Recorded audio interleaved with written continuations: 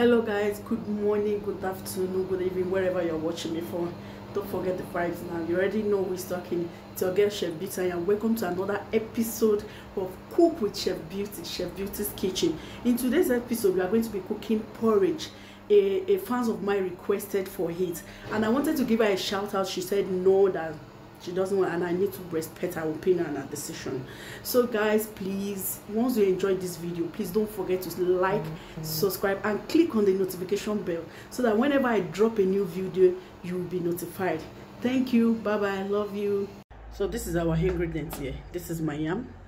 You can see the yam is properly and neatly washed without being told. You can see it, it's glaring. Then this is my tomato. This is the tomato. You know how much I love this tomato, guys, because it's already half blended. Then this is my crayfish, my pepper, and it's hot pepper, very hot pepper, and then my onions. Guys, this is going into my blend. I'm gonna blend this with this tomato here. I'm gonna blend it. So this is my beef water. This is the water I got from parboiling my meat. This is my meat. I've already fried it because I made it to be dry, because when I put it inside the stew before the yam, so I don't want it to be too soft. I want it to be a little bit crunchy. So this is my prawn. This is my prawn. It's already been fried already with some sauce. You can see some sauce in it. I added some black pepper, some little salt, and some little ingredients inside. This is my stock fish. It's properly and neatly washed. As you can see, it's very, I've already washed everything. Then this is my this is my crayfish. This is my crayfish, and this is my paprika. Is also washed. And guys, if you are using paprika in Germany, I don't know how your paprika is being made in some other countries. If you are using it in Germany, you have to wash it very well, and you don't need to wash your paprika with hot water, because if you wash it with hot water, the paprika is already wet already. So when you wash it with hot water, it will make it to be too soft. Then I don't like it when I'm eating spinach or vegetable and it's too soft.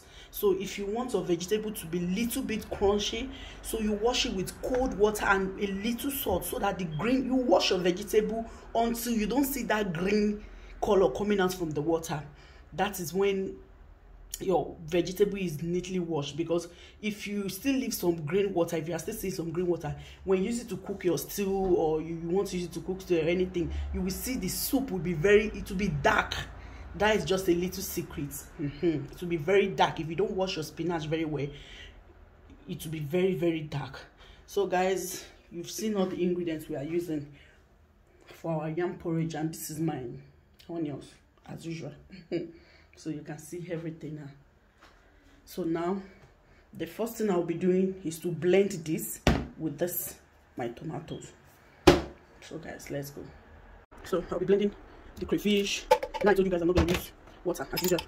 I'm going to use this tomato paste. This tomato paste I'm going to use to blend it.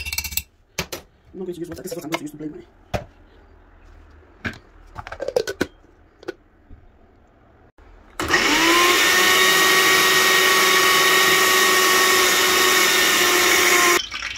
So I've already put my groundnut oil, you can see it. So I want to leave it for like maybe 1 minute or 2 minutes to get hot very well. I want it to bleach very well. So now guys, the thing is properly bleached now. So I'll be adding my onion. Okay, it gets hard.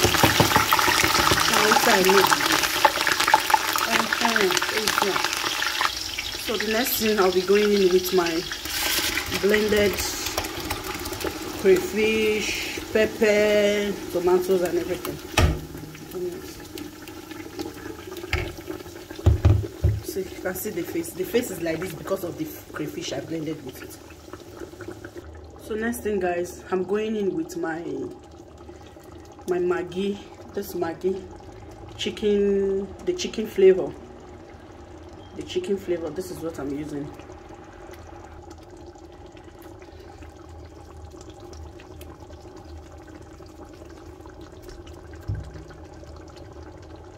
then you stir it.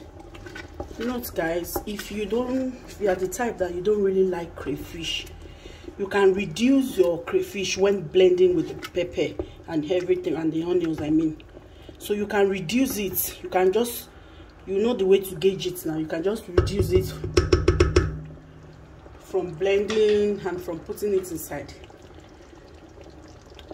Guys, you can see the face of the stew. You will leave it to fry a little bit. Just let it fry. So just let it fry a little bit. So I'm going to leave it for like 3 to 4 minutes at least to fry a little bit before I will go in with the rest ingredients.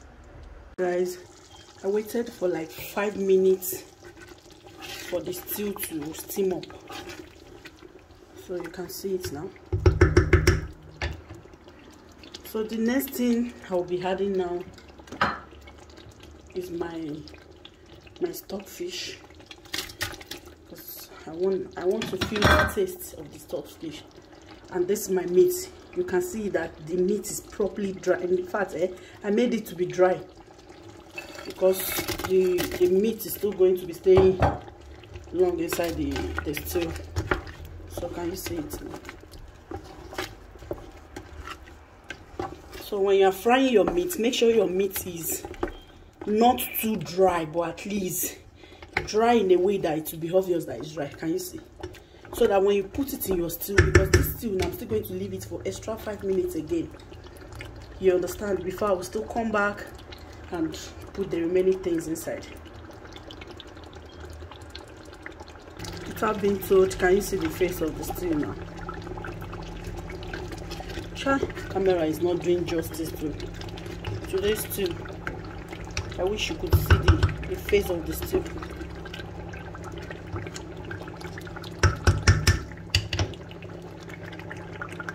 So guys, the next thing I'll be adding now, I'll be adding my meat water.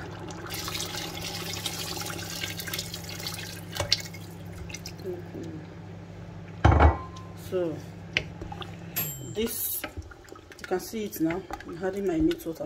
I'm just stirring it for just 2 minutes. Then we are still going to leave it again, cover it, and leave it for like 3 minutes. Let's say 3 minutes. So the next thing I'll be doing, you can see the water boiling. You make sure that the water you put inside must boil. So I'm going to go in with just a little salt, because you know I've already seasoned my crayfish. I mean the prawn. I mean not crayfish, the prawn. So I've already seasoned it. So I'm just going to go in with just a little salt for now. So the next thing I'll be going in is our yam, the odogu itself. The reason why I've been talking since morning. This is the reason. So guys, I just incorporate my yam. So you are going to stir it, mix it together. Mix it together and stir it very, very well. Mix it together and stir it. Then you do what? You cover it. Let it steam for a while. Guys, can you see it now? So the yam is properly boiled now. So what we are going to be doing is we are going to match some part of the yam. You match it. I have to drop the camera now because of the smoke. You can see it. Oh my god, the smoke is too much. So I'll be going in with my prawn.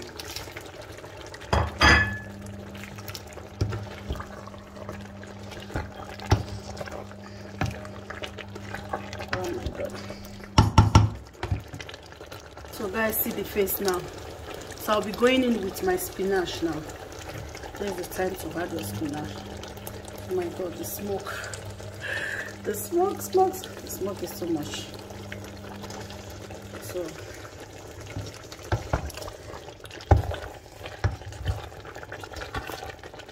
my gosh, the smoke is too much. So the spinach is inside now. Hey god, this smoke. This smoke can be vapor. I don't know. Oh God, it's not making you people to see it very well. So can you see it? I have to bend the camera so that you guys can see it. There you go. So can you see?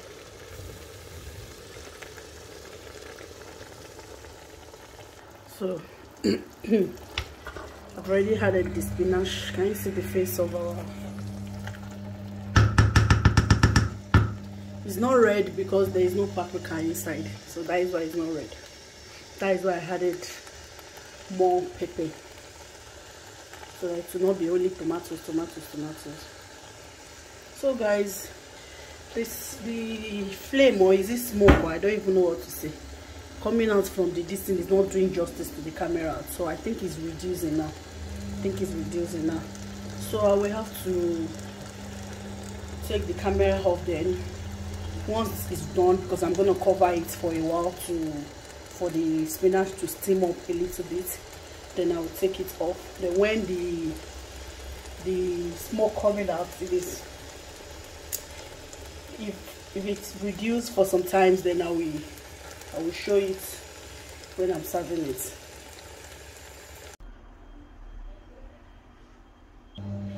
So this is how the porridge looks like.